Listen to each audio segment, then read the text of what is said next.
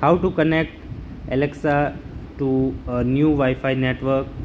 So if your Alexa Echo Dot is having trouble connecting to the internet, so there can be many reasons for the problems.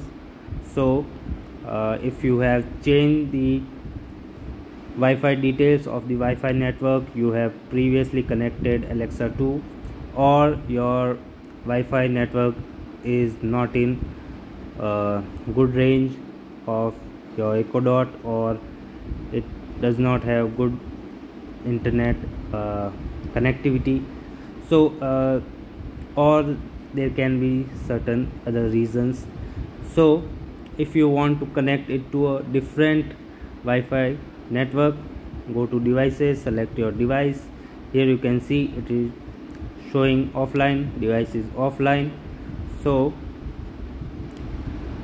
what we need to do here, tap continue, and here you can see the setup to connect Alexa to a Wi-Fi network. So press and hold the action button.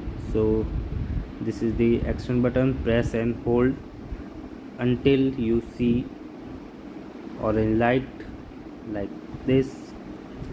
So now tap continue, allow location,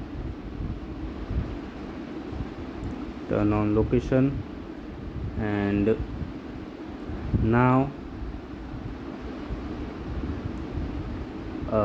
turn on Bluetooth. So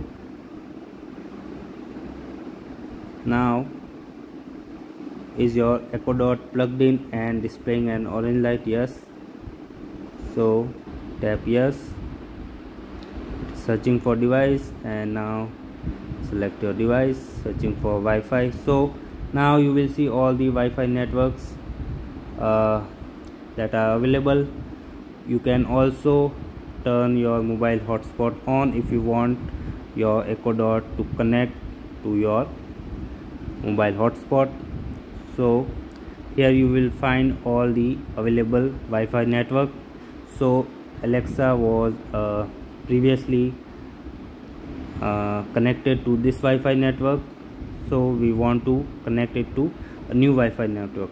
So if you have changed the Wi-Fi password for this network and you want to connect it to the same Wi-Fi network but with the new password, so you can do it here.